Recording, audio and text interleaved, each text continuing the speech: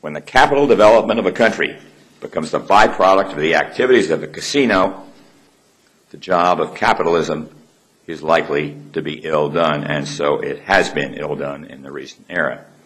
And Minsky says pretty much the same thing, a little bit longer. In a capitalist economy, the past, the present, and the future are linked not only by capital assets and labor force characteristics, but also by financial relations. The key financial relations link the creation and ownership of capital assets to the structure of financial relationship and changes in that structure.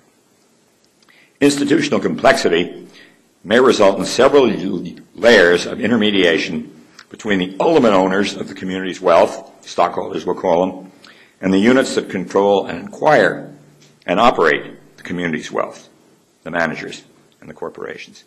And that is today's agency society, as we'll soon be talking about. Minsky continues, like all profit-seeking entrepreneurs in the capitalist economy, bankers are well aware that innovation assures profits.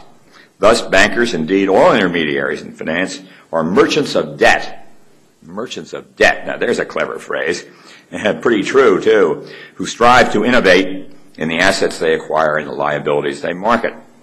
This newest stage of capitalism, money manager capitalism, became a reality in the 1980s as institutional investors, then the largest repositories of savings in our country, began to exert their influence on financial markets and business enterprises.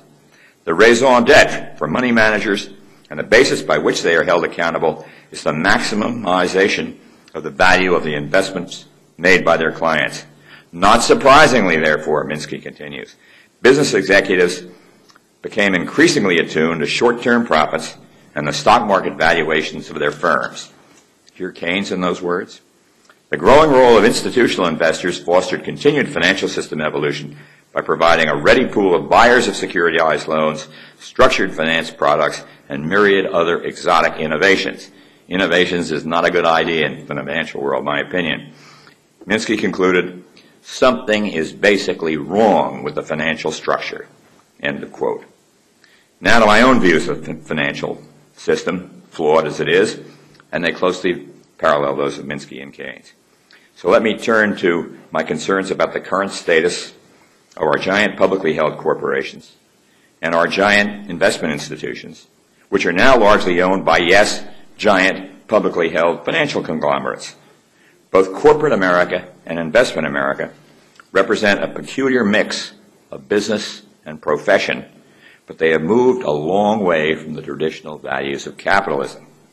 The origins of modern capitalism, you historians here will know, beginning with the Industrial Revolution, really, in Great Britain back in the late 18th century, had to do, yes, with entrepreneurship and risk-taking, with raising capital, with vigorous competition, with free markets, and with returns on capital going to those who put up the capital.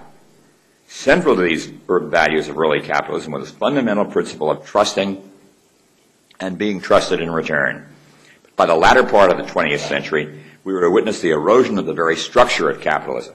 Not only had trusting and being trusted come to play a diminishing role, but the actual owners of our businesses were relegated to a secondary role in the functioning of the system, a result of two major developments, neither of which have attracted nearly the attention and analysis they deserve, and I will now talk about them. First, in our old ownership society, the shares of our corporations were held almost entirely by direct stockholders. But today, it is giant financial institutions that call the tune.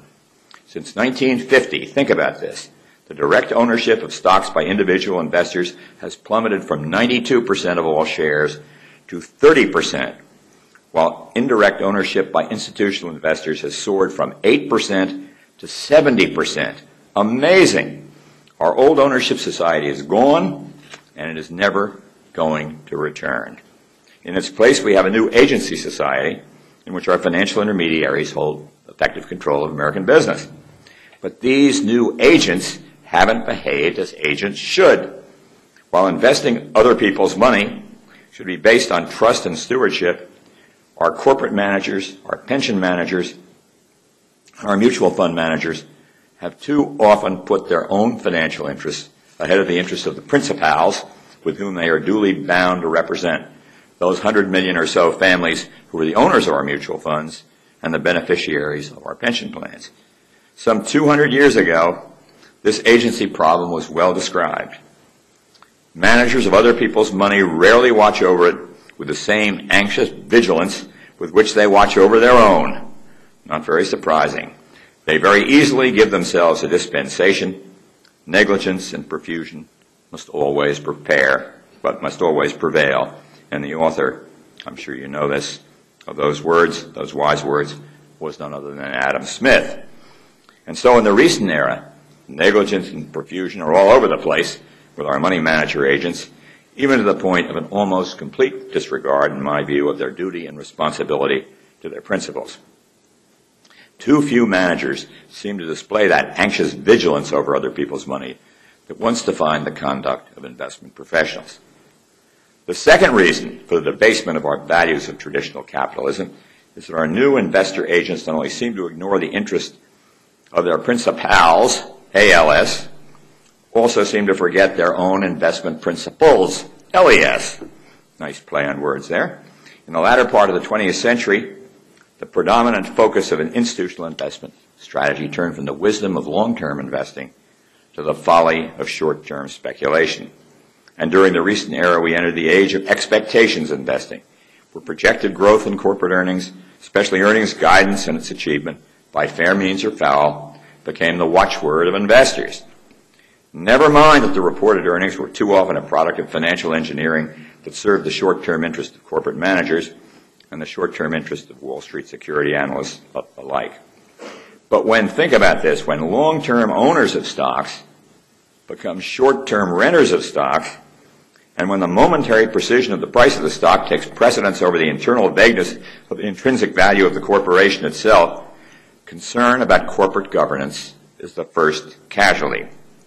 Why would you care about corporate governance if you're going to hold the stock for, as some of these high-frequency trading fund firms do, for an average of 11 seconds? An average of 11 seconds. I'm not making that up. They don't and shouldn't care about corporate governance.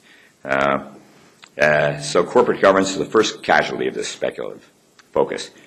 Yet the single most important job of the corporate director is to assure that management is creating long-term value for shareholders. So when that goal became secondary, our new investors didn't even seem to care. While their 70% ownership position in virtually every major corporation in the country gives these institutional agents absolute voting control of corporate America, all we hear from these money managers, you know this, is the sound of silence. Not only because they are more likely to be short-term speculators than long-term investors, but also, an interesting sideline, because who do you think is managing the pension and thrift plans of those giant corporations? It's these managers. They hold the stocks, and thus they face a serious conflict of interest when controversial proxy issues are concerned.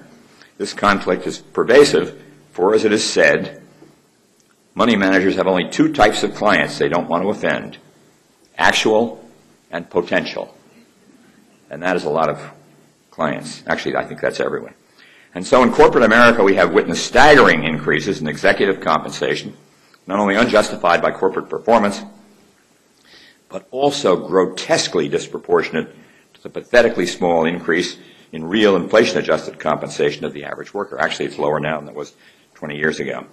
Financial engineering that dishonors the idea of financial statement integrity, and the failure of the traditional gatekeepers to rely on to oversee corporate management, our regulators, our legislators, our auditors, our attorneys, our directors. So it's high time for the gatekeeper that remains, our now empowered institutional agents with all that voting power, to fight for the rights of their investment principals, honoring their agency responsibilities of corporate ownership and exercising their right of overseeing governance for the benefit of their principals, which is essentially us.